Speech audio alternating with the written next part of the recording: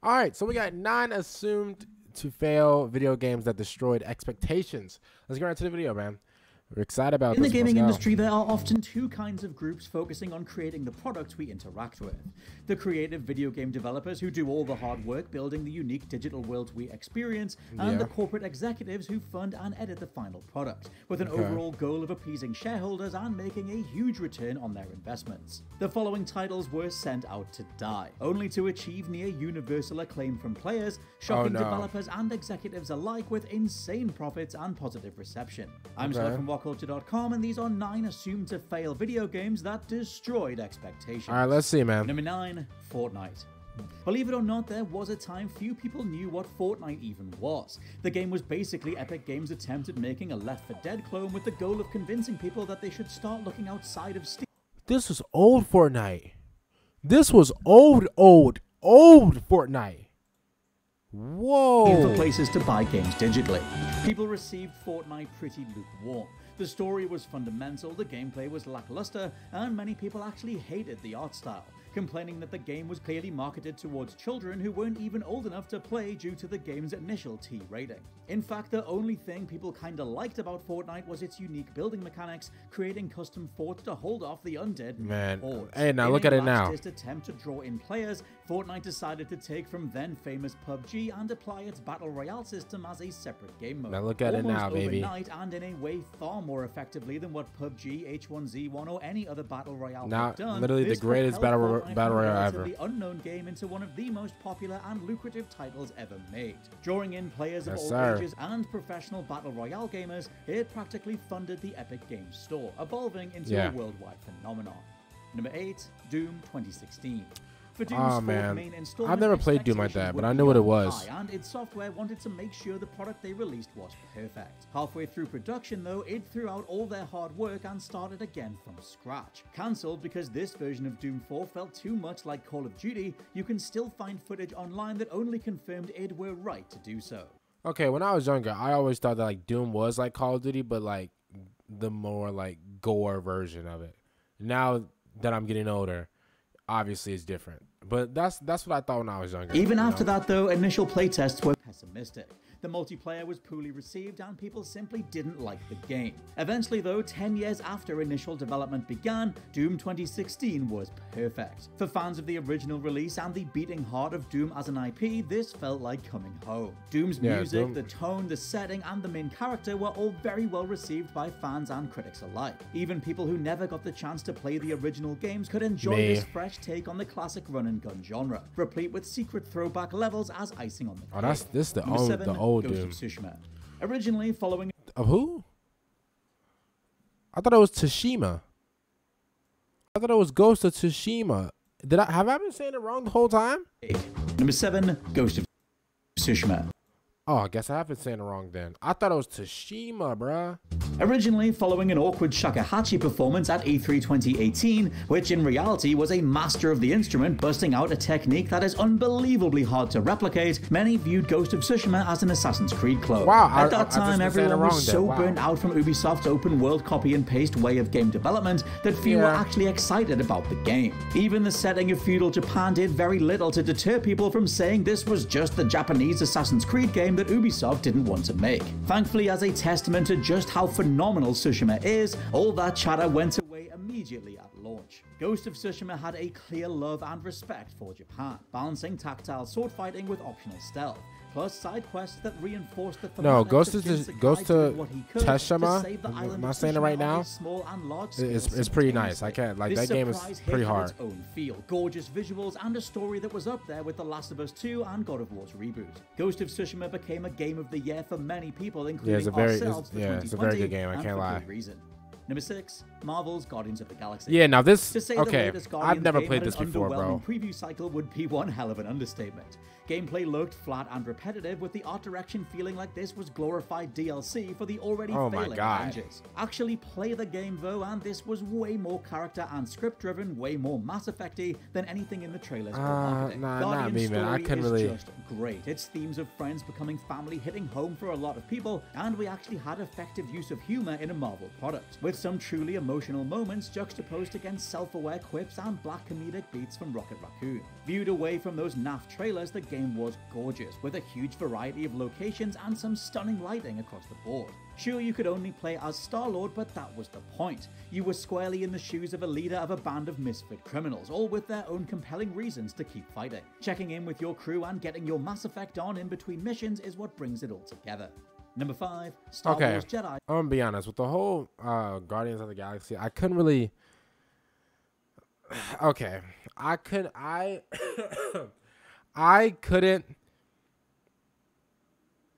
It didn't feel right to me. I'm gonna be honest, so that's why I didn't play it. Like, I saw the trailer, I saw the gameplay leading up to it, and I didn't want. Yeah, it wasn't my cup of tea. I'm just be honest. Fallen Order. When EA got access to the Star Wars IP, they quickly remade the classic franchise Battlefront. The first was heavily flawed but successful, then Battlefront 2 showed the company's greed on full display. It tanked any this hope Star we Wars had that game, the publisher would do the one that right just by came the out, was IP. hard. I can't lie. And when Jedi Fallen Order was announced, it was met with skepticism and assumptions of microtransactions being hidden in there somewhere. Thankfully, as we found out on a press trip just before launch, this was an actual Isn't video he an game. actor? Not only had EA The let Titanfall protagonist devs of this Respawn game. do their own thing, but they practically the guy's made the actor, Star right? Wars Dark Souls, emerging as the finest Star Wars game in quite some time. There was lightsaber customization, a lovable crew of ragtag rebels, plenty of fan service, and even some surprising twists. Playing things humble and only really kicking into gear at the final level, this is how you reintroduce people to a series of he's an franchise actor. I elements don't know they his already name, love though. without being exploitative. Number 4, Dying Light. The run-up to 2011's Dead Island was something my God. else. With one hell of an effective announcement trailer, hype was through the roof for what should have been a unique take on the zombie genre. While it's safe to say can see Dead why Island people has think, its oh my fans, the God. vast majority, especially following buggy DLC Riptide, were monumentally let down, swearing off Techland for good. With the assumption being that Dead Island 2 is where it would all come together, instead Techland left the IP entirely, swerving into trying again with another new IP that appeared to be Dead Island meets Mirror's Edge. Even as the game was shown off, the general reception was shrugged shoulders, as gamers were simply burnt out either by effective zombie titles or the assumptions that came with new ones. Nonetheless, Dying Light was released in 2015 and became a word-of-mouth cult classic. Some innovative first-person parkour felt immediately engaging, weapons were very fun to use, and zombies themselves would change across a day-night cycle, dynamically affecting missions and scenarios as the story unfolded. Dying Light may not have revitalized I really want another Left 4 Dead. Such an I can't lie. game to play by yourself or with friends, earning a slow crawl to the top of the game charts as we each gave it a chance. Even though Dying Light was kind of like Left 4 Dead. Indie video games are perhaps the largest mixed bag of content you can find on digital. You guys know how I feel about Five Nights at Freddy's, bro. It's an amazing game. It's an amazing franchise. I can't play it, though, because I am too scared. I am too much of a scary cat or a scaredy cat, whatever you guys want to call me. I will accept it. I can't play Five Nights at Freddy by myself in the dark like you guys will. You guys are absolute psychos, bro. Storefronts. Sometimes crazy, they're unique, award-winning must-plays that dominate a given year's discourse, and sometimes they're just copy-paste shovelware like the recent spate of jumping games on the PlayStation Store. Thankfully, the majority of indie titles you hear about now are worth checking out, with awesome gameplay ideas or stories to tell, but that wasn't really the case back in 2015. Oh, Lord.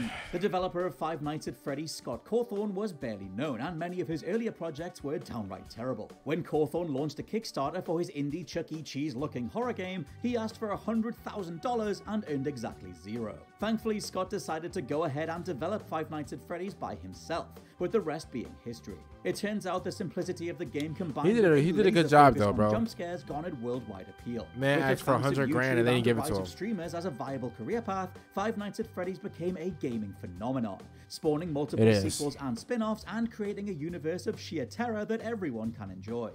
I don't. To Middle-earth: Shadow of Mordor. It really Have I heard needs this to before? be reiterated just how much headspace Assassin's Creed 2 I don't think I've got heard of this across one the before. early 2010s. Thanks to annual releases and the popularity Oh, of it does look Ubisoft's Assassin's open world Creed. design at the time, This it looks was like easy Assassin's to look Creed. at something like Shadow of Mordor and assume Warner Brothers were cashing in. A former Ubisoft dev even outright accused WB of stealing code from Assassin's Creed 2. At the time, the Nemesis It looks like system Assassin's meant Creed, I nothing, can't a lie. proposed gameplay mechanic where enemies would form rivalries with the player. Most thought that just sounded stupid and likely a surface level feature being leaned on for marketing. Surprisingly though, Shadow of Mordor dropped to near perfect reviews. The Nemesis system was a standout next-gen idea that boggled the mind as to how many factors it was tracking. Combat was supremely fun, rewarding, and fluid. Slice the head off. would copyright the Nemesis system, killing off an entire genre of innovation in the process, as they've only iterated on it once in almost 10 years, but at least Shadow of Mordor was an easy reason to invest in new hardware. Talion and Celebrimbor's story was very satisfying, the Nemesis system created infinite stories from simple goons to epic warlords, and many felt Shadow of Mordor was part of Tolkien's work, even though it was a completely original tale.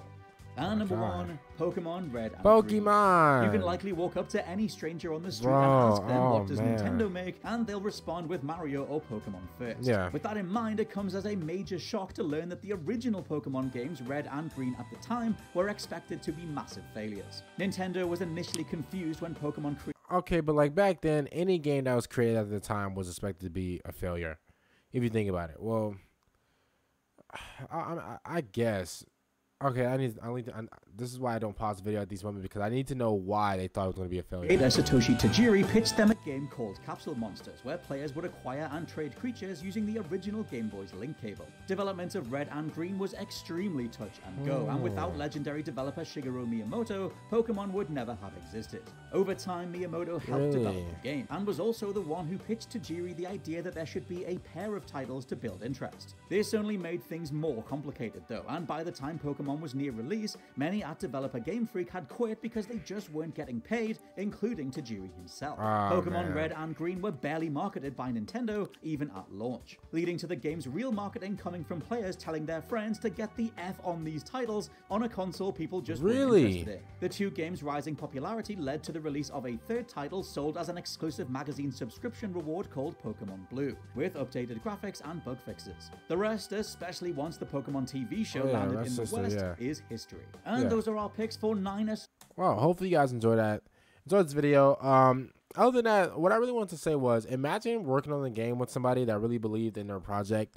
Imagine, you know, you're working with them and stuff like that, and you know, you quit because you're not getting paid.